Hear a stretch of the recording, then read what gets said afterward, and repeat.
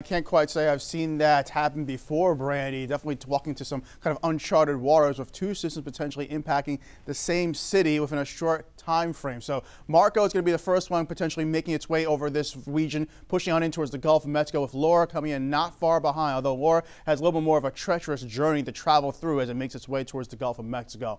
But Tropical Storm Marco winds at 50 miles per hour, 100+ miles just off the coast of the Yucatan Peninsula. And you can see as the hurricane hunters went into that center of circulation right there, they did find a pressure around 1,004 millibars recently, and they'll be going back on in later on today with another flight planned later this afternoon. But we have seen the system slowly getting stronger, getting a little more organized over the past about day or so, and as it makes its way from the Yucatan Peninsula, goes into the very warm open waters of the Gulf of Mexico. We can see those temperatures being fuel for the fire for this system to potentially really strengthen up. But thankfully there will be some wind shear in the path of Marco as it's making its approach towards southeastern Texas. That'll keep it from really just exploding in strength right there, because yeah, once it gets towards some strong wind shear, kind of like hits the top of the storm system, kind of like cuts it off a little bit. So yeah, that's a good thing right there, that we're not talking about a massive hurricane coming our way, but nonetheless could be seeing a strong tropical storm or perhaps a weak Category 1 hurricane if it does get the chance to go one more interval higher.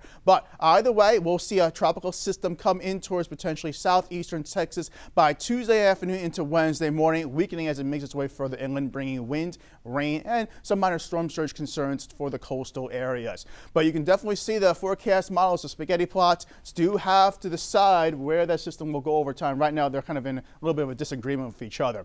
Now, Tropical Storm Laura, winds 40 miles per hour, traveling to the west at 21 miles per hour. It's just outside of Puerto Rico by about 50 miles or so.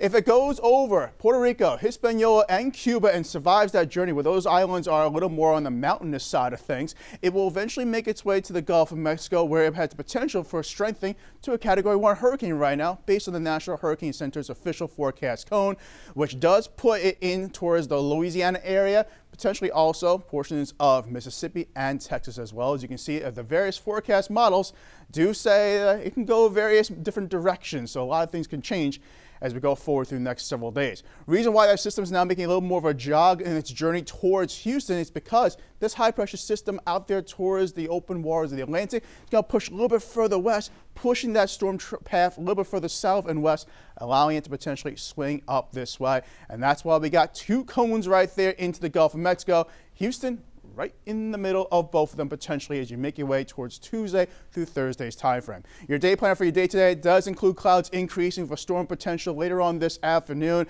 and then the storm potential really does ramp on up as we go through the next week as we're watching the Gulf. Monday, 30% chance for us seeing that tropical activity, 70% chance on Tuesday with Marco, and then Brandy, Laura could be right on its coattails for the end of the work week.